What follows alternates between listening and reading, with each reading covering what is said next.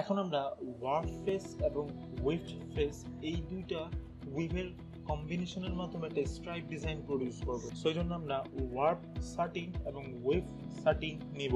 এই দুটার কম্বিনেশনের ফলে আমাদের স্ট্রাইপ ডিজাইনটা প্রডিউস হবে। অর্থাৎ প্রথম 8টা ওয়ার্প এনে আমি ওয়ার্প ফেসের শাটিন করব এবং পরবর্তী 8টা ওয়ার্প এনে আমি ওয়েফট ফেসের শাটিন করব। সো প্রথম 8টা ওয়ার্প এনে আমি ওয়ার্প ফেসের শাটিন করব। যেহেতু ওয়ার্প শাটিনে আমাদের ওয়ার্পের ফ্লোটের সংখ্যা অনেক বেশি, সো এক্ষেত্রে আমরা একটু টেকনিক অবলম্বন করব।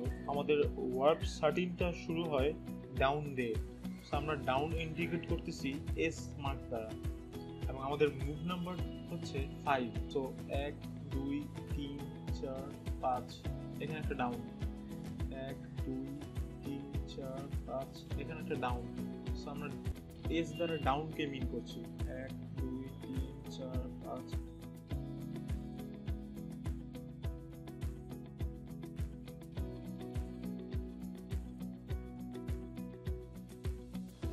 সো যেহেতু এস দ্বারা আমি ডাউন মিন করছি, সো বাকি সবগুলো জায়গায় ওয়ার্পের আপ হবে।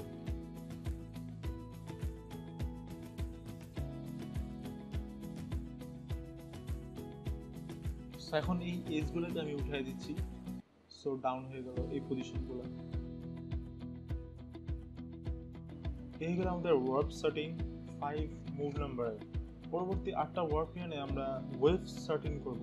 ওয়েফট সেটিং শুরু হয় ওয়ার্পের আপ দিয়ে। আমাদের মুভ নাম্বার যদি 5 হয় সেক্ষেত্রে 1 2 3 4 5। ওয়েফট সেটিংয়ে আমাদের ওয়েফটের ফ্লো হবে, অর্থাৎ ওয়ার্পের আপের সংখ্যা অনেক কম থাকবে। সো এখানে যেই জায়গাগুলোতে ডাউন ছিল এখানে সেই জায়গাগুলো কি ঠিক আপ হবে, যেহেতু আমাদের একই মুভ নাম্বারে সবকিছু।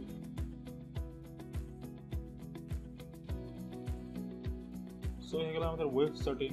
প্রথম 8টা ওয়ার্প এনে আমি ওয়ার্প সেটিং করলাম, পরবর্তী 8টা ওয়ার্প এনে ওয়েফট সেটিং, আবার পরবর্তী 8টা ওয়ার্প এনে ওয়ার্প সেটিং এবং পরবর্তী 8টা ওয়ার্প এনে ওয়েফট সেটিং। সো এই ডিফারেন্ট দুইটা উইভের কম্বিনেশনের ফলে আমাদের একটা স্ট্রাইপ ডিজাইন প্রডিউস হয়েছে। সো এগুলো আমাদের stripe design produce by combination of warp and weft face satin. যেহেতু এটা একটা সাটিনের উইভ, সো আমাদের ড্রাফটিং প্ল্যানটা হবে স্ট্রেট ড্রাফট এবং আমাদের লিফটিং প্ল্যানটা হবে হুবহু উইভ প্ল্যান।